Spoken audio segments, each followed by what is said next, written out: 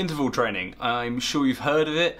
Maybe you don't know how to do it though. So in this video, we're going to break down how you should structure an interval session and how to pick your paces for it. And if you stick around to the end of the video, I'll give you some example sessions that you can put in your training straight away. So the basics of interval training are that you have a predetermined set of high intensity bursts. Now these can be either distance based or time based, and then they are interspersed with rest or recovery periods in between.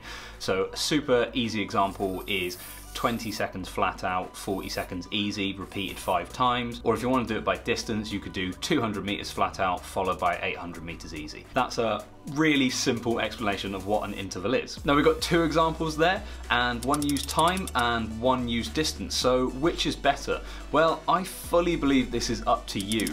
It sort of depends on what you like working with. Now, if you've got a specific race and a specific interval goes with that, that can be very useful. However, it really depends. So for me personally, I much prefer to base my intervals on distance. If I base all my interval sessions on distance, I will get a better performance and actually have a better quality session out of it. So that's the way I lean. You may, however, be the other way. It's best just to try both and see how you get on. The example sessions at the end will have an option for either time or distance, and you can try both and see what works for you. Rest or recovery between your intervals? Well, this fully is going to depend on what intervals you're doing. So if you're doing some longer intervals that maybe aren't as hard, you're going just over your threshold, then you probably want to do some sort of recovery between where you jog lightly or maybe walk.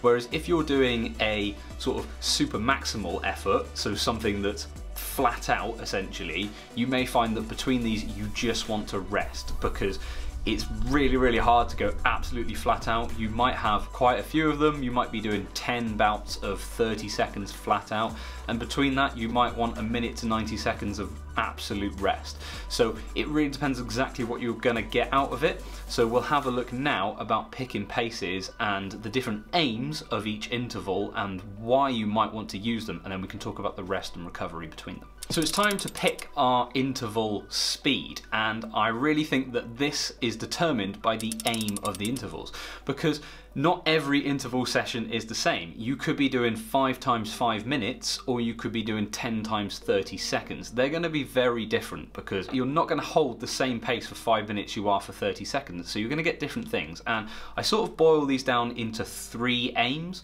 and let's go through each one now. So our first aim I'm calling just above threshold. These are your longer intervals that aren't max effort, aiming to go just into the red zone. For an example, something you might want to pick here is like a sort of tempo pace, which would be about 10 seconds per mile quicker than your 10k pace, or if you work in kilometers, that's about 6 seconds per kilometer faster. And this is just enough to push you in the red zone. It's not really horrible pace, and you could definitely sustain it for 5 to 10 minutes. So you could easily do 5 by 5 minute repeats.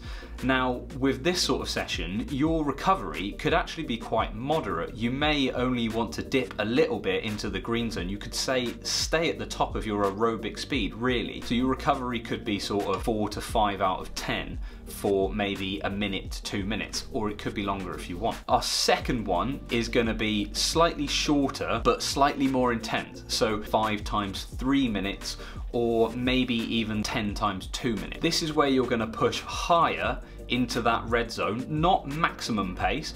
This is often called high intensity interval training. So this is the sort of HIIT idea, where you're gonna go hard, not maximum, but hard, and then you're gonna have this recovery. What you're gonna find is your recovery is gonna be more of a sort of 2 to 3 out of 10, or you may even want to walk. You're not gonna be fully resting, but you're definitely gonna be recovering more. And also you'll find that your interval to recovery ratio will be closer to 50-50 here.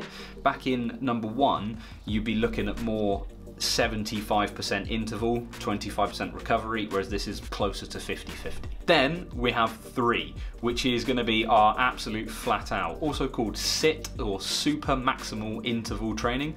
The whole idea of this is that on the intervals you are going absolutely flat out. So something like this could be 10 times 30 seconds absolute maximum, and then here your rest period is definitely going to be a rest period. You may want to walk, or you might just want to to stop and shake it out and stretch. The whole idea of these training is that you're really pushing, you're actually trying to sort of change the biomechanics of how you run by building muscle strength. You're adding to your peak and mean power by running at these absolute flat out speeds. This is fully red zone. It's very, very hard. The mental game comes in, but they're really important. In this instance, you might want a 30-second bout followed by a 90-second recovery. So again, your balance to interval to recovery has shifted again down to 25% interval and 75% recovery. So you're having a lot more recovery, but you're trying much harder on these intervals. So there's our 3 aims.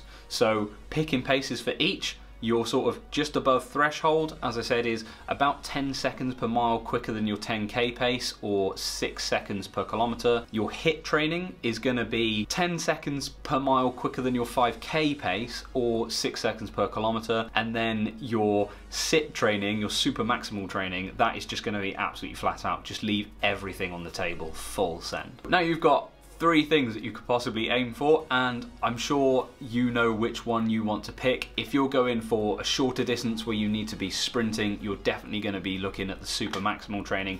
If you're going for something more like a marathon, you're probably going to be looking at just above threshold to sort of keep that ticking over and going for longer. Now, looking at those aims, let's give you some example sessions. All of these sessions are going to go with either a mile warm-up and mile cool down, or a 10-minute warm-up and 10-minute cool down, depending on whether you're working by distance or time. So for distance, for aim 1, we're going to look at 800 meter intervals with 400 meters recovery periods. And then if we're going to change that into time, we're going to be looking at 3 minutes at interval pace and 1 minute at recovery pace. And then we're going to repeat these 5 times. If we're looking at aim 2, which is more of your high intensity interval training, we're going to be looking at something closer to 50-50. So these could be 400 meter intervals with 400 meter recovery, 2 minutes intervals with 90 seconds recovery, and we would repeat these 4 times. Or if we're looking at our super maximal training, which is aim 3, we're going to be looking at 200 meters flat out followed by 400 meters of recovery, or we're going to be looking at 30 seconds flat out followed by 90 seconds of recovery, or maybe a slow walk, and we're going to do 10 repeats of those. There's an example session for each. Depending on what you're looking at, go and try one out, see what's better, distance or time, and work it out for yourself. It's all going to be down to you and how you like to do it. As I say, for me, it's definitely distance that works, but try both and see what you prefer. So that's how you should structure and pace your interval training. Now, if you're still unsure about why you should be doing these intervals, then you should have a look at this video up here, which will give you all the benefits of interval training. And if you want to look at putting it into a training plan and progressing over time with intervals, then have a look at this video down here. Thank you very much for watching. Remember to like, subscribe, and hit the bell to be notified of when I upload. If you've got any questions, please drop them in the comments below. I love getting back to you, and I'll see you in the next one.